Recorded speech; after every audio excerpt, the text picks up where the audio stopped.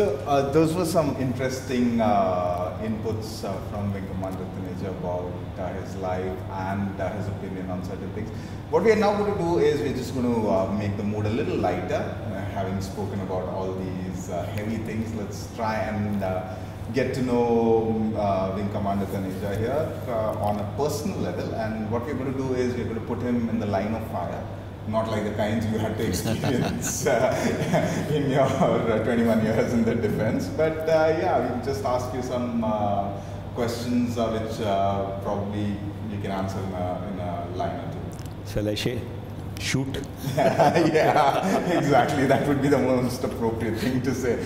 So one thing you love most about your job? Being in a position to positively impact the people, whatever field they are in, positively impact. Positively impacting people. Yeah. Favorite destination to travel to? Any lonely place like forest or beach, and not any specific, but forests of Sikkim are frequent haunt and escape. Favorite food, cuisine? You foodie? Not foodie, but my favorite food used to be stuffed bitter gourd. Okay. Which somebody happened to ask me what is your favorite food, and I told him, and my favorite party from that Air Force station, I got stuffed Karelas at each and every party, so these days I refrain telling, you know. But you still yeah, I still love that. Yeah, stuffed Karelas, I love. A book that has inspired you the most? The book which inspired me the most was Jonathan Livingston Seagull. A very old book, and I don't know whether people have read it now or not. Richard Bach was the writer. It's about a seagull who wants to fly.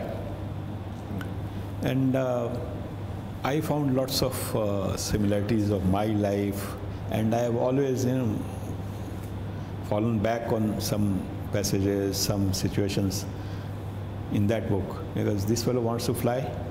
He's a misfit in that colony, and nobody likes him to fly. Like, so he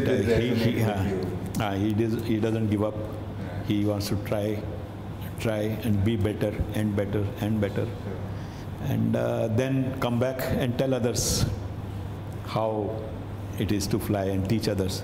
So this is like, you know, in brief, my life's history written much in advance. Like I find it like that. Any role model you have?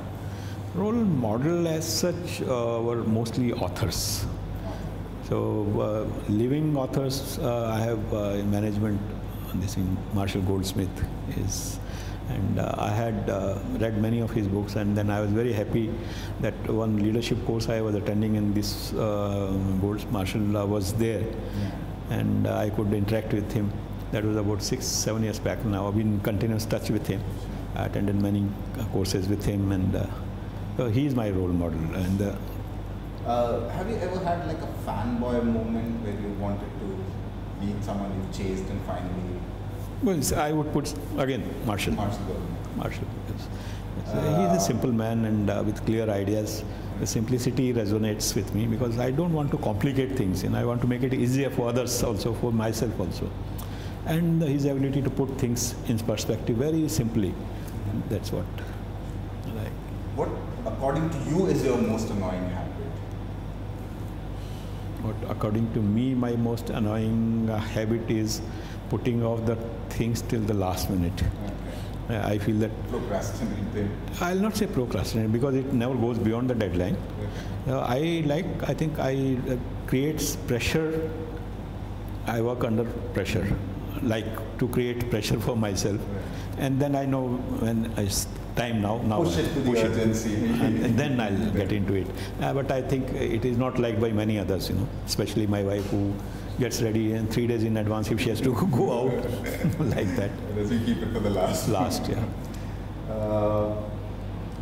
Any movie that you have kind of stopped watching or walked out of a movie theater? Long back, when I was in class 8th or 9th, I had gone to see a movie called Jyot Jale, in that burning flame sort of thing, or lighting the lamp. I walked out of halfway through because it resonates so much with my life and it shook me so much. I couldn't afford to see it fully, in the sense that it was about a student who bunks classes to watch movies and ends up becoming a beggar. So I got out, sheer fright. But I did watch it again, and it impacted a lot. So that was the only movie which I walked out. What irritates you most, gets under your skin? People not keeping the promises. Because if you say you'll do it, you do it. If you can't do, don't do. Or tell whether you can do, not do, try your best, whatever. If you say you're trying your best, and try. Don't make false promises. This irritates me a lot. Only thing I get annoyed is this. So, if not an HR, what would you have to? I think teacher, Still counselor. Yes, I like to help others to become better. So the line of fire ends there, but we will still give you. We'll come to our final fun round, which is it's called the rock and a hard place. So I'm going to give you two options. You have to choose. Okay. If you want to justify why you have chosen that, it's up to you. If you don't, it's no compulsion as such. So Twitter or Instagram? Twitter. Twitter. Yeah. Okay. LinkedIn, Facebook. LinkedIn. That's an easy. No, I'm not on Facebook at all. I don't like. Not on Facebook at all. No. Okay. Cricket, football. Football. Football. Short. Everybody has a part to play. Okay, it finishes, and enough energy and action. So T20 must be something that you kind of enjoy. No, still it is revolving around one person, and this fellow, one bowler and one batsman. I don't like that. So you like the whole team? Yeah, it's a teamwork I like. Sure. Physics, chemistry? Difficult one. Both equally, or love both equally? No, I think now if you take out the equations part or formulas part, then I will go for physics. Now these days I'm quite interested in quantum physics. I'm reading a lot on that. So, physics it is. Yeah. Movies or music? Music. You can interpret, you can create, you can listen to your choice, you can think. Movies not make you think. Leave your brain home and see what this fellow wants you to see. His interpretation. In terms of exercise, weights or cardio? Weights. Weights. Yeah. I think you mentioned you were into weightlifting. Yeah. I still maintain that. Not weightlifting, but I go to gym. Right. And cardio is only say 10 minutes, and weights are about 30 minutes, 40 minutes. Okay.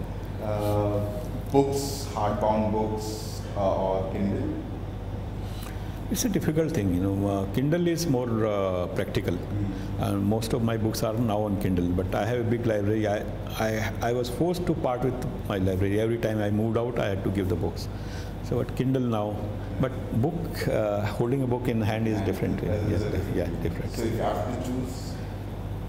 Suppose same book is there available in Kindle and same is in paper book, this thing, so I would pick up that paper book.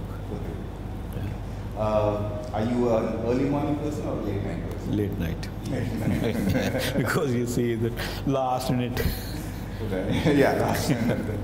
iOS or Android? Both.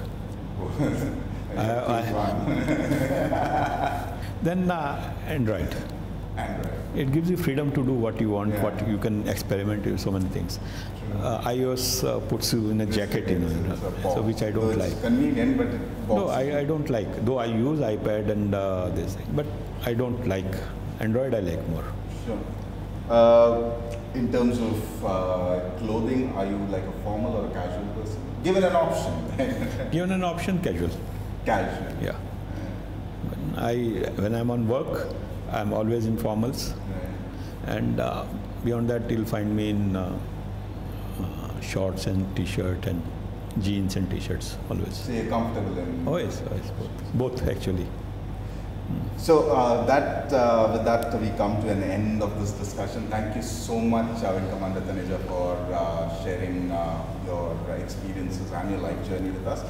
Before we let you go, is there anything that you would like to, we call this the pearls of wisdom that our guests would like to share with our audiences? If there were any pearls of wisdom, we would love to hear from you on that. One thing I'll like to tell to youngsters, and this was first lesson which I learned in Air Force.